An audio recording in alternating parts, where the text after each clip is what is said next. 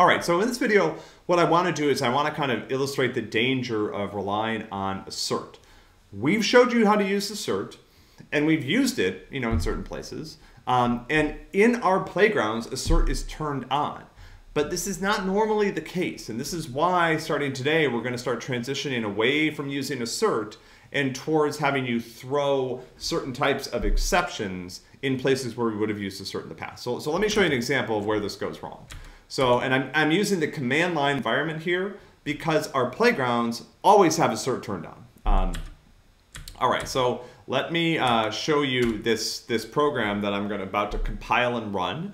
Some of you may remember, like way back, we did a lesson on compilation and execution. We showed you how to use some of these tools, and so that's kind of what I'm doing here. I have some Java code. This should look familiar to you. This is a class. It has a main method. That's where the program's going to start running.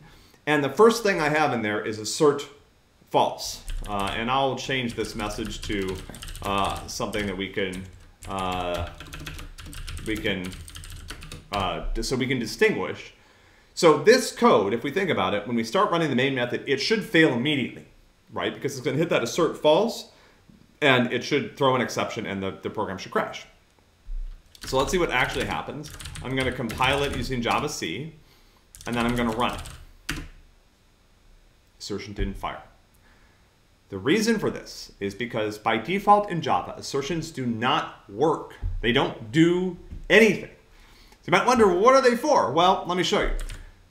There is a way to turn them on. The way is to use what's called a command line argument to Java when you run the code.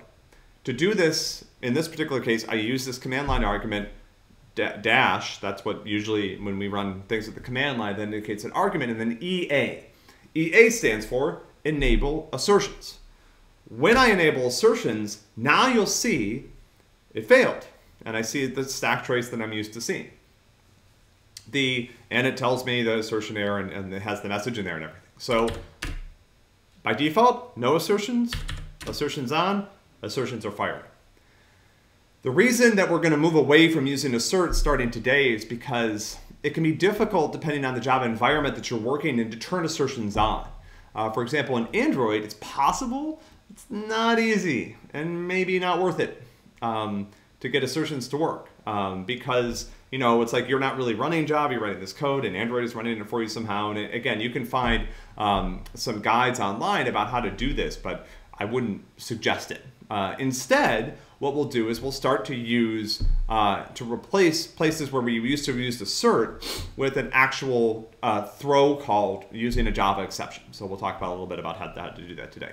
But again, so the main takeaway here is assert. So let's go back and look at the code.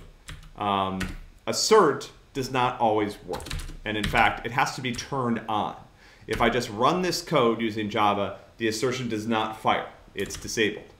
I can turn it on using this flag, but that can be difficult to do in certain environments.